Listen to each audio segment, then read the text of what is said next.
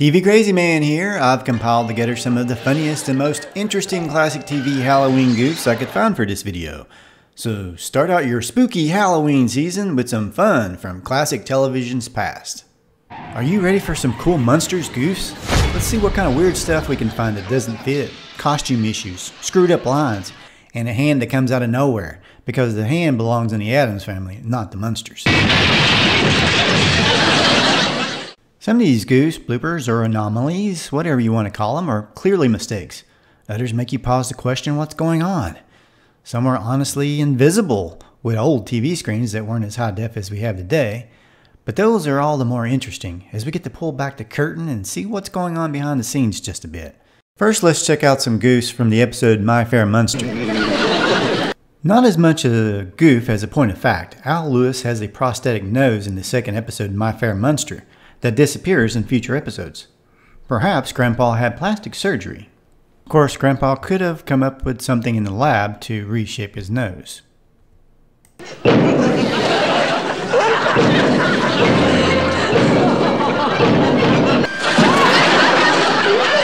In that same episode, Herman loses his, top of his head for a second, and it keeps coming back off and on. That's the funniest thing I ever heard in all of my lives.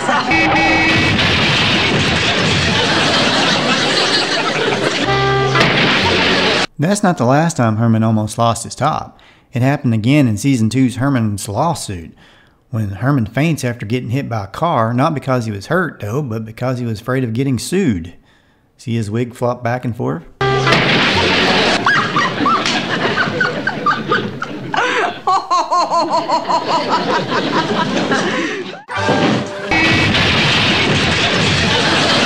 On my Munsters Goose video, I forgot to mention the pole that comes down at the top the same time the car hits Herman. Apparently, it must have had something to do with the car falling apart. And thanks to the viewers that mentioned that one in the comments. Here's one for How Did They Do That file. When Grandpa transforms into a bat, it's not a trap door or anything like that. At least not in this scene. After Grandpa transforms into a bat, you see Al Lewis in the bottom right corner of the frame as he ducks out of sight. In the context of the show, maybe Grandpa was just trying to trick everybody into thinking he went the other way. In the episode Low-Cal Munster, Paul Lynde guest stars as Herman's doctor, who really needs his glasses. When his nurse comes to bring them to him, the actress flubs her line, probably because of Paul Lynde making a funny face or something. Check this out. Oh, and this actually made it into the episode. Here are your glasses, doctor. Thank you, nurse. Here are your glasses, doctor. Thank you, nurse. She's pretty but pokey. Okay, on this goof from the episode Knockwood, Here Comes Charlie, I wonder if any of you out there have seen this goof before we had the benefit of HD television. So yeah, let me know if you've seen this goof years ago before HD television came out. It's my head broken. Look to your left. It's actually kind of spooky. Now in the real world it could be crewmen, but in the context of the show, maybe it's ghosts. There's another ghost in Autumn Crocus. Again, look to your left. I'm coming, dear. I'm coming. Yeah, I know I said maybe it's a crewman, maybe in the context of this show it's a ghost, but what if it's a real life ghost? We just don't know. And I think we owe it to our country to keep our sense of humor. In everybody's favorite episode, Hot Rod Herman, with the first appearance of the Dragula car, when Grandpa drives out the car for the first time, something fishy is going on. What's Grandpa doing to his face? Is this even Grandpa? I suspect it's just a stand-in for Al Lewis, and it looks like he's trying to put his face back on.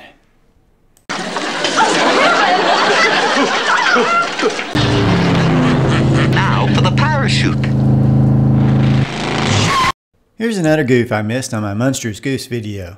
In the scene where Grandpa is racing the Dragula and Herman has to stop him, every instance we see a close-up of Grandpa driving, it's actually obvious that he's not moving by looking at the background, which I'll admit may have not been noticeable on old TV sets, But today we can definitely see a plain background that looks, I don't know, kind of like a cloth with a fold in it, at least as far as I can tell. What do you think? Post your thoughts in the comments. Oh, and they did add some smoke to give the illusion of movement. In the episode Bronco Bustin' Munster, Grandpa sees his reflection in a vending machine mirror at the rodeo. So, on one hand, Count Dracula isn't supposed to have a reflection. But of course, vampires can't stand sunlight either. I read that some people consider this a goof, but you know, I think Grandpa, who's created a million different pills for every kind of sickness or magical need that's come up, has probably by this time conquered the reflection problem and the sunlight issue. Oh, goody, goody. In the episode Herman Coach of the Year, Herman throws a discus and something magical happens.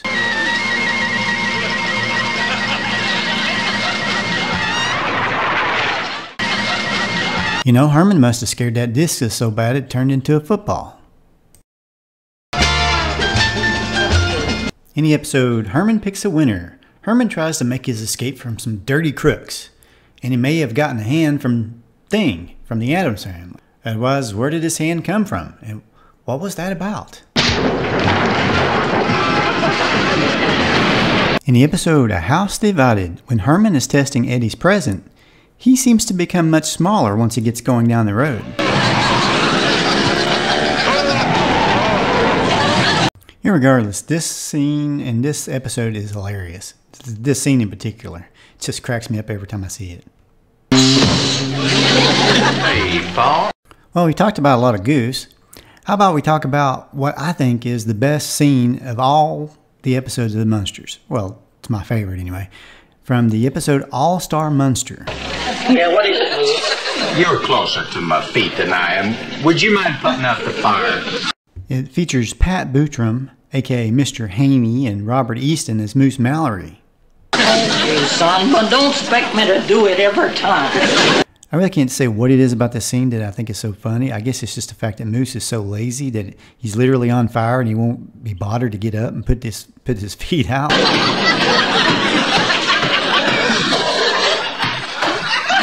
Perhaps it's the fact that somewhere in my lifetime I think I've known some people that are that bad off. Thank you, Paul. Well, let's run through some quick, amazing trivia facts that you may not have known. Oh, goody, goody. According to the episode Herman's Lawsuit, in this close-up of Herman's license, Herman is 7 foot 6 inches tall and he weighs 380 pounds. Oh yeah, and they misspelled heights. Which I'm not going to harp on too much because I misspell things too. I bet you didn't know that Herman Munster is a charter member of the Pat Boone fan club. And that was revealed in the episode Operation Herman. My boy! Daddy! Did you know that the Wolfman is Grandpa's son and Lily's brother? I'm not sure how that works, but definitely a face to be proud of.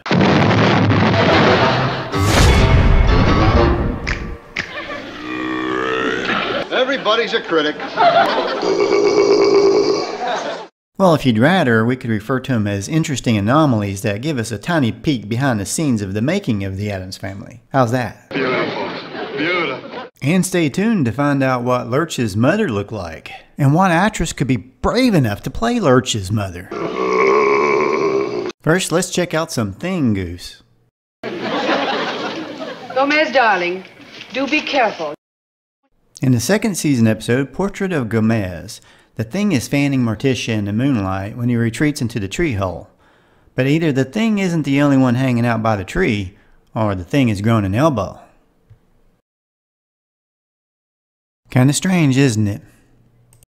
Unprofessional jealousy can twist a man's mind. You think?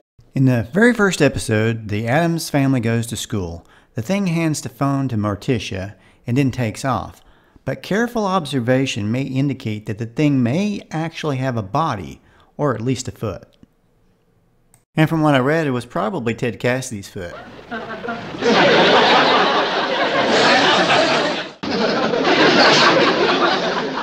When the Thing stops a politician from leaving, his box pops up, revealing, of course, that the Thing is hiding under the table. Now, I wish we could have got the entire picture. I could just see Ted Cassidy underneath the table, hiding out. It was kind of eerie. You know, it always cracks me up to hear him growl like that. It's just funny.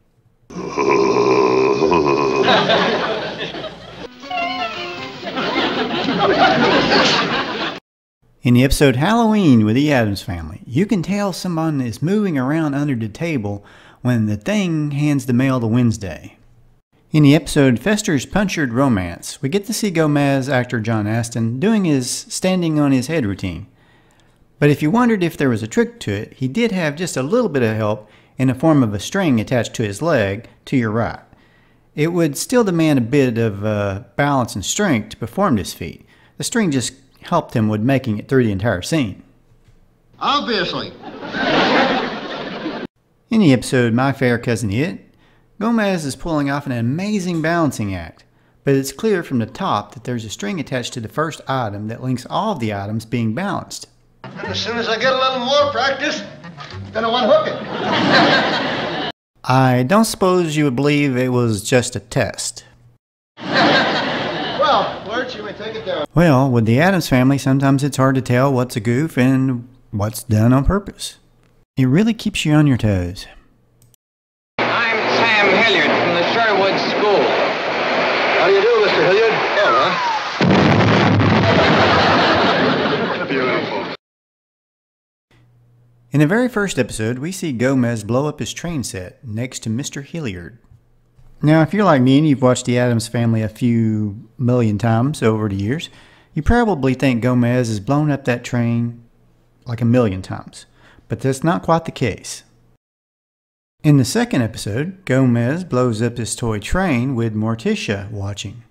Or does he?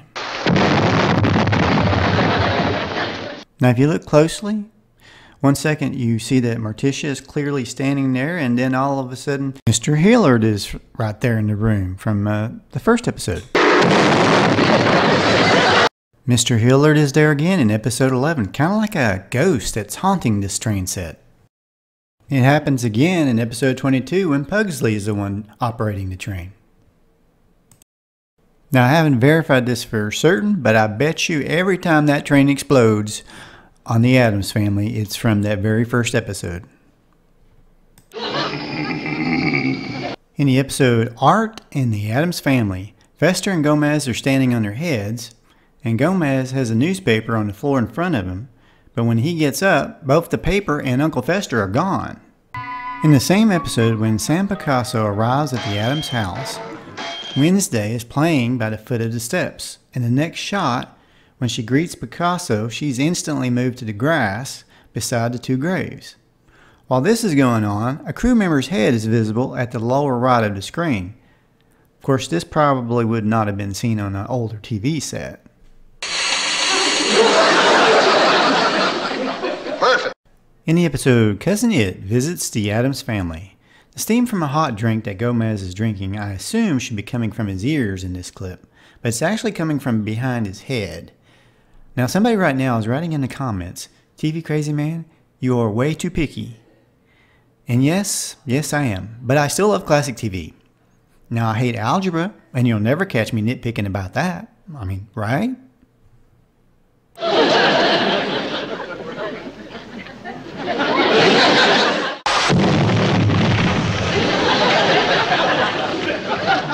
I found another ghostly train scene in the episode Morticia's Romance, Part 1. I don't see Mr. Hilliard, but who is that ghostly looking figure in the background on the left? Gomez is wearing his usual jacket, which is different than the one in the previous shot. But who is that zombie looking dude way in the back on the left? I actually think Mr. Hilliard is there, he's just covered by the smoke. But I've never seen this weird zombie to the left before. Interesting.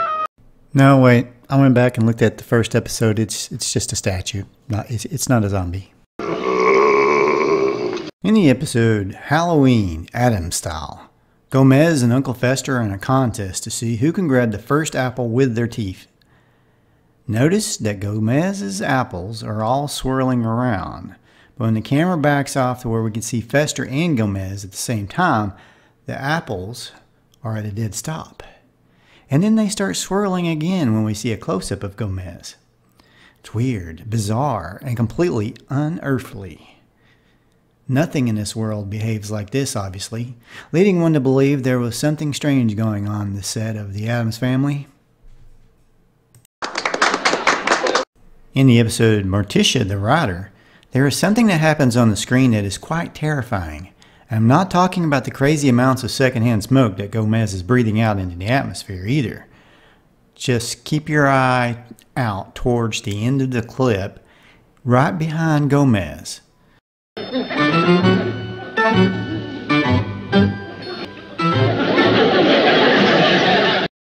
Now I know some of you are going to say that it's just a crew member responsible for blowing the smoke possibly, but then what if it's something else entirely? Something sinister? What does your imagination tell you? Post your thoughts in the comments. I'm thinking maybe a ghost werewolf hiding from Kolchak the Night Stalker, or maybe it's Bigfoot trying to get away from the $6 million man. I don't know. I'm with you, pal. In the episode Christmas with the Addams Family, Gomez's part in his hair changes sides literally from one shot to the next, and so does his chain. Either they flip the picture, or this is a sign of the zombie apocalypse. I'll let you be the judge on that one. Must be a nut! Have you ever noticed that the grass in the Addams Family yard doesn't act naturally? Oh, why should it? I mean, you know, but still, it's almost as if it were, I don't know, carpet? And now the moment you've all been waiting for. Just who was Lurch's mother? And what did she look like? Now, quick! Yes, Mom. Yep, that's Ellen Corby, best known as Grandma on the Waltons in the 70s TV series. Isn't it hilarious to even think of Grandma Walton as the mother of Lurch from the Addams Family? Does this mean Lurch is a Walton or something? Good night, everybody. Good night, Mama. Good night, Ben. Good night, everyone. Good night, Mama. Good night, Daddy. Good night, Lurch. Good night, children. Good night, Daddy. Good night, Elizabeth. Everybody quiet down now and get some sleep.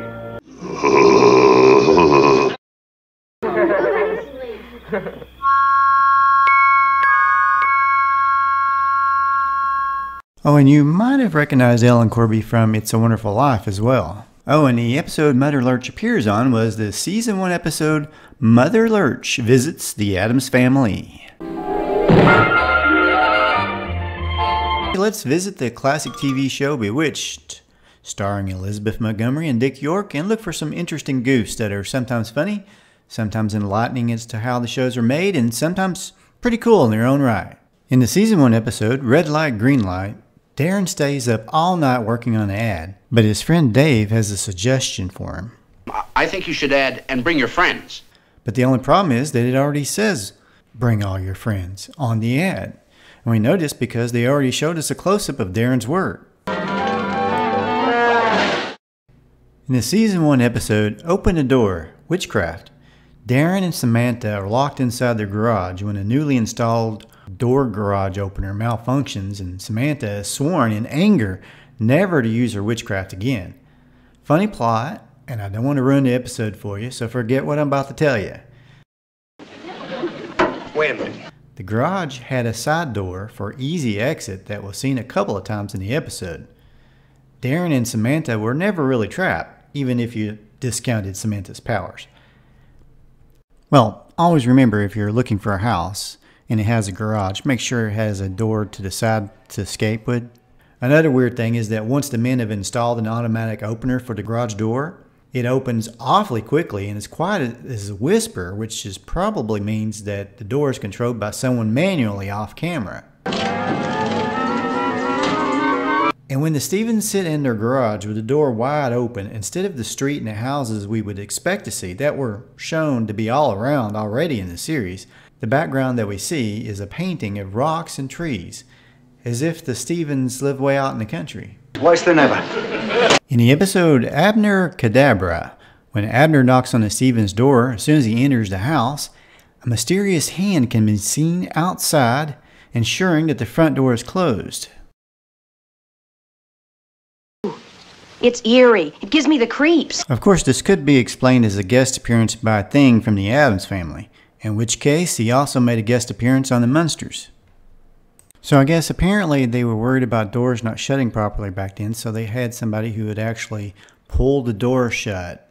There's obviously something the matter with that darn door. You know, I wonder how much that gig paid.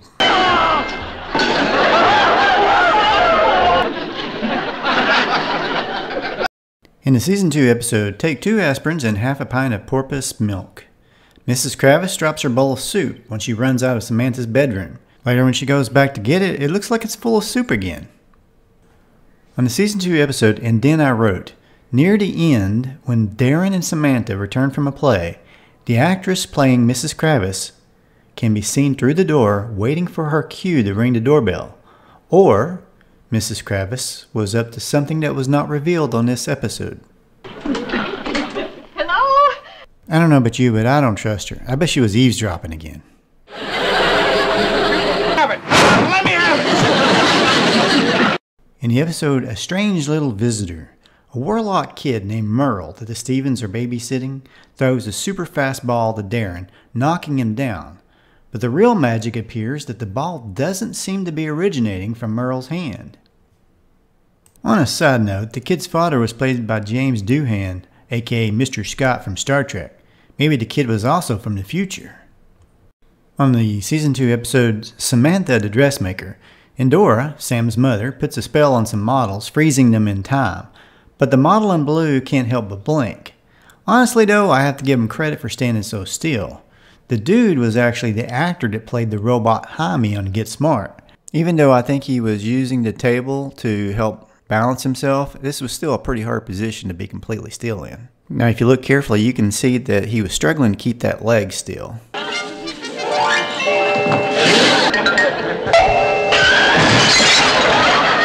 In the episode Follow That Witch Part 2, when Samantha pops in at a bad guy's apartment to teach him a lesson, and zaps the champagne bottle, causing the cork to knock the chandelier right off the chain. The table breaks before the chandelier hits it. I wonder what it would have looked like if they would have just let the chandelier hit naturally without the table being set to break on its own. Of course, with flying debris going everywhere, it might have been a little dangerous. In the episode The Moment of Truth, when Samantha opens the door before Aunt Clara parachutes in, there are no houses behind her, which doesn't make much sense as we usually see houses everywhere on the street. We know for sure the Kravises live across the street, possibly at an angle, but it's literally supposed to be a walk across the street. The reason, of course, is because the scene was shot on a set in the studio, and they used a painted background that didn't really match what we were led to believe existed in this neighborhood. Of course, they didn't really make it for large, high-definition TV sets that we have today. They must have been banking on the idea that nobody could really see the backdrop very clearly back then. Unfortunately, I guess we'll never know for sure what Morning Glory Circle actually looked like. In the episode Twitch or Treat, when we first see Samantha's Halloween party, you can see a floating tray with champagne glasses. Boris, the warlock, walks to it and picks one up. A few minutes later, Boris arrives at the front door of the house for the first time with his cat, the one that turns into a girl, and Endora greets him as if he just arrived. Boris, how good of you to come. Hello, Boris. Yep, it's definitely that same guy. You know the people that I know you can see, but I'm not too sure about the people you know. Oh, it's a very stupid cow. On the episode, The Corn is as high as a gurney's eye. When a cow comes down in the elevator, an extra wearing a light-colored shirt is seen behind Sam and Darren. A split second later, he's behind these guys, in the back over towards the very left. Then they cut back to Sam and Darren where the extra is still standing. Then we cut back again, and there he is, still. The extra goes to assist the elevator operator, but on the cut back to Sam and Darren, he is still behind them. Either he has a twin, or there was some magic behind the scenes, or maybe somebody just goofed on this one. Exactly. Did you ever notice that Darren's boss, Larry Tate, and his wife's bedroom have so much in common with the Stevens' bedroom? They have the exact same curtains, for one. Their carpet is the exact same color. The fireplace looks exactly the same.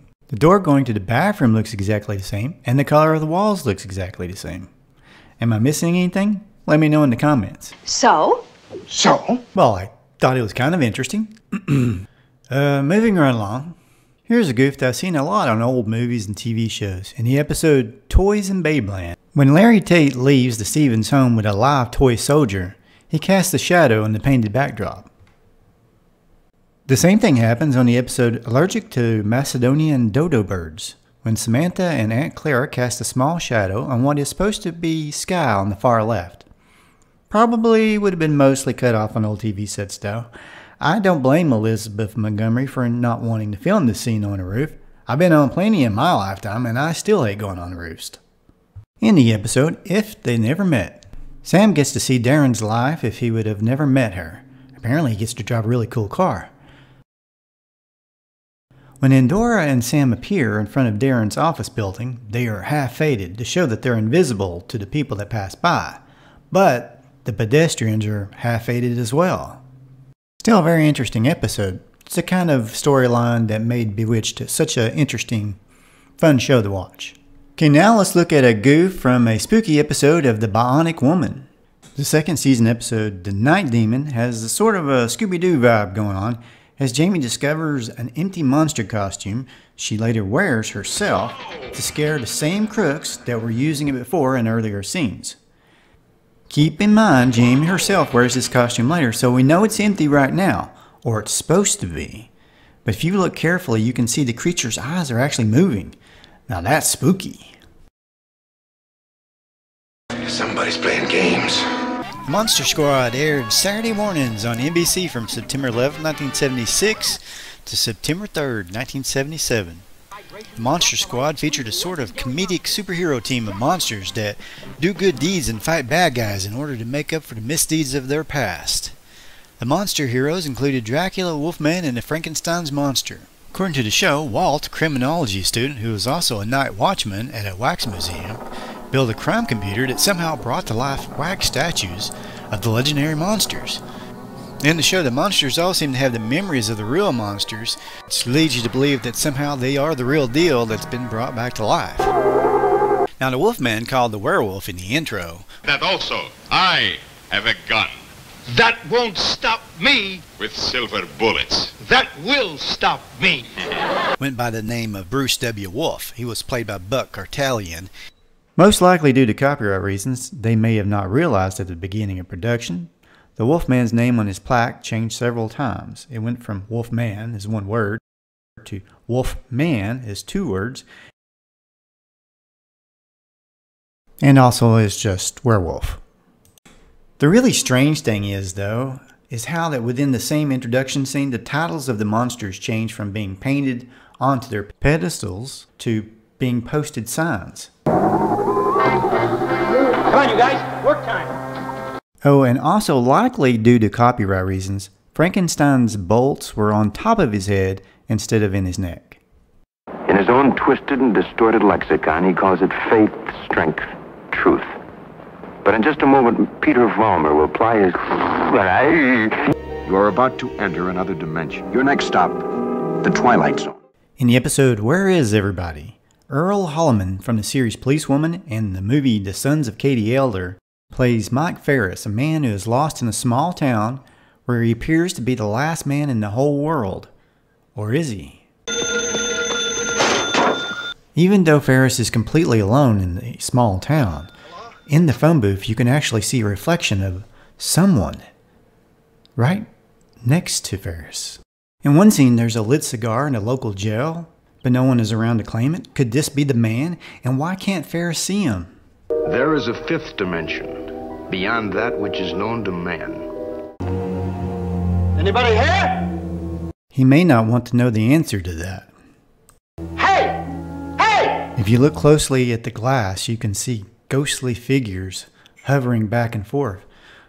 Figures that Ferris cannot see, apparently. Are these mannequins moving positions between shots? Or is this some sort of optical illusion? Now you think about that now, because this is the Twilight Zone. It's time enough at last. Time Enough at Last, of course, has stood out as one of the best TV episodes of all time. Burgess Meredith stars in this one as a man who just wants to be left alone to read, and he gets his wish, and an atomic bomb makes him the last man on Earth. As Henry Bemis walks through the rubble, he stubs his toe against a large concrete boulder, which moves easily, despite the fact it should be heavy and unmoving apart from the use of heavy equipment. Could this be foreshadowing of another Twilight Zone episode, Mr. Dingle the Strong, where Meredith is granted super strength by aliens? Or could Henry Bemis be on his way to becoming a superhero in this reality, due to the radiation from the bomb, instead of course, dying as one might think? You unlock this door with the key of imagination.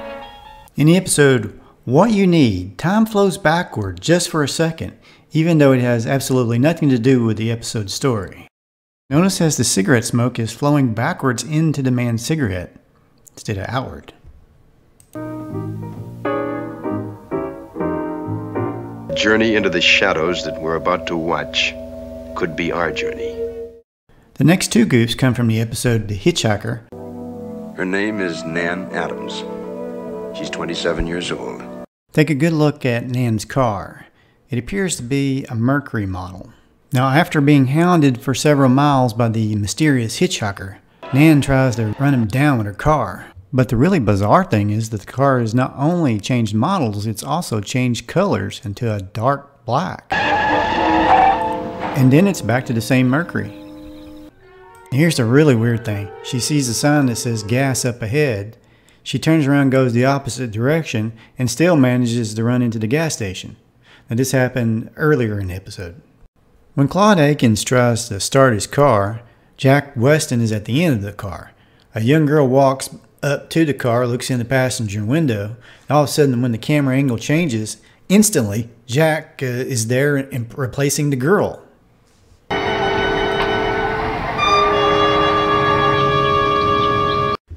In the episode, A Thing About Machines, an old man hates machines, and the machines come alive and hate him right back, so much they try to kill him. His own car tries to run him down without a driver. Or is there more here than what we were led to believe? Careful observation indicates that there was someone in the car, hiding below the dashboard. Perhaps if they could not kill Mr. Finchley, they hoped to drive him insane.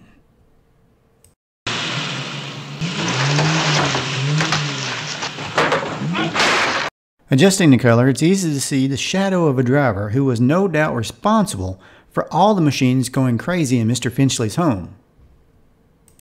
And now we know, despite what we were led to believe, it is apparent that Mr. Finchley's car did not come alive and try to kill him by itself.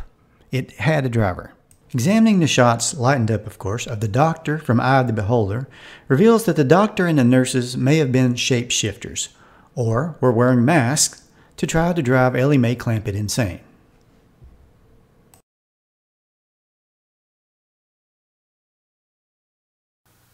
But why? Why must we feel that way, nurse? I think it could have been a scam to get all of her money. Why shouldn't people be allowed to be different? Why? Or it could be that they were prejudiced against her because she was from the country and they were city slickers. Just a guess. Now you think about that now, because this is the Twilight Zone. In the episode Mr. Dingle the Strong, Burgess Meredith picks up Don Rickles over his head, and well, I'm sorry, I got nothing. Clearly this was not Burgess Meredith or Don Rickles doing this stunt. Yeah, despite the fact that Burgess Meredith did train Rocky Balboa, I don't think that's him. In the episode The Rip Van Winkle Caper, 4 fully dressed gold robbers are gassed and fall asleep when in glass cases for 100 years. However, 100 years later, when one of them is discovered dead by the others, his body is a skeleton, but his clothing has completely vanished. They use some sort of gas, of course, to keep themselves alive and preserved for 100 years, but I wonder what they used to keep the gas, oil, battery, and tires from going bad on their truck. And whatever they did was wasted because this jerk decides to run over his buddy with the truck and off a cliff for some reason. The episode The Grave is a very cool Western episode with a small goof that still manages to look okay. If you look closely, you can see a vertical line in the sky where the backdrop art was folded. But just look at this still of Lee Marvin. I mean, is this not cool looking? I mean, this would be An amazing comic book cover, or any other kind of art. I mean, it just, anything with Lee Marvin in it anyway is a great episode. Did you ever wonder why the giant aliens in the episode To Serve Man, played by Richard Kiel, had to dunk to go through doors in their own spaceship?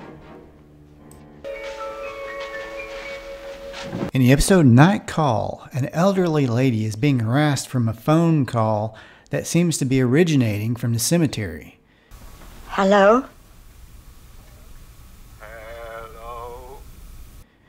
When she is sitting in her car at the cemetery, there's a person's reflection visible in the car window. Now that's spooky. Sometimes goofs just make a show even better. Or maybe Rod Serling meant for us to see that years later.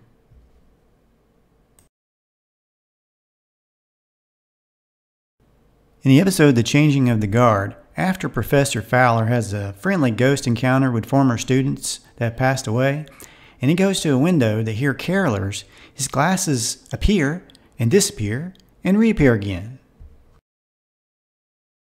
Here's a goof from the episode A Kind of a Stopwatch. McNulty activates a watch that can stop time itself.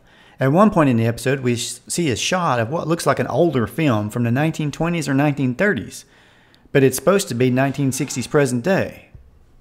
In the episode Number 12 Looks Just Like You, a young woman's arm is cut off on the side by the split screen process used to enable Susie Parker to appear on screen as two different characters. On the episode Stopover in a Quiet Town, a couple is completely alone in a town with no memory of how they got there. It's a very spooky episode, and even spookier when you notice that in this scene, way over to the left, someone is moving. It's really hard to see, but there is definitely somebody there. In that same episode, crew members are visible for just a split second, as they pan from the characters to Rod Serling's narrative. Means either that or ghosts. Good thing I don't believe in ghosts. Well, neither do I, but let's get out of here anyway. I failed. Watch out. Take back. Igor, would you give me a hand with these bags? Certainly. You take the blonde and I'll take the one in the turban. Stop that! Basta. May I go in?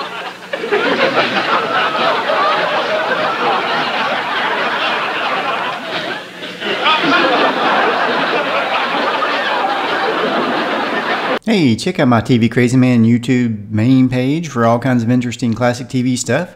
Please subscribe, hit the bell for future notifications, like, let me know what you think in the comments. Thanks and have a great day. Also, if you get a chance, check out my latest video on my cartoon channel, the Frady Cat Cartoons channel. I just finished my third Three Stooges cartoon mix.